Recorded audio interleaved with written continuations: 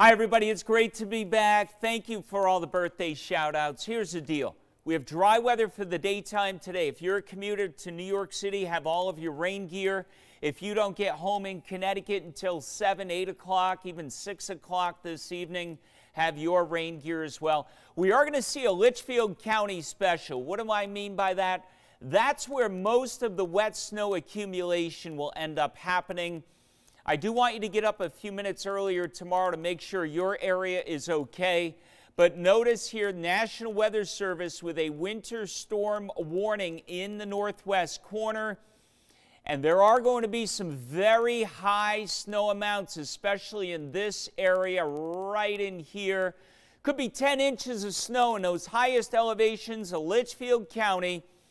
And that would be happening tonight into tomorrow.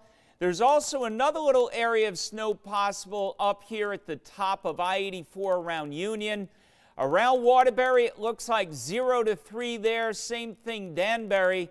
But once you get into these higher elevations, right in here, there could be 6 to 10 inches of wet snow, even a few power outages. I think New Haven's mainly rain, but central areas, Meriden, Hartford, even Killingly, it could go back and forth with rain and a little bit of wet snow.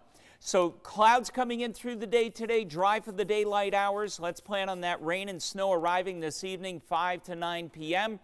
It could go back and forth tonight. For example, the Waterbury area, 0 to 3. That means low elevations, not a lot.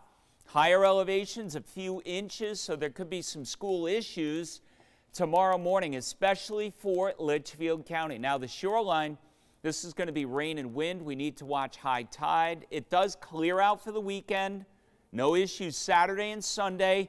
Next storm will be later next week. It looks like a Thursday afternoon, evening arrival, but we have a long time to watch that. It is going to be colder, too, later in the weekend through most of next week. Have a good day today. Stay on top of the updates on the News 8 app, WTNH.com, and on TV as well. Have a great day.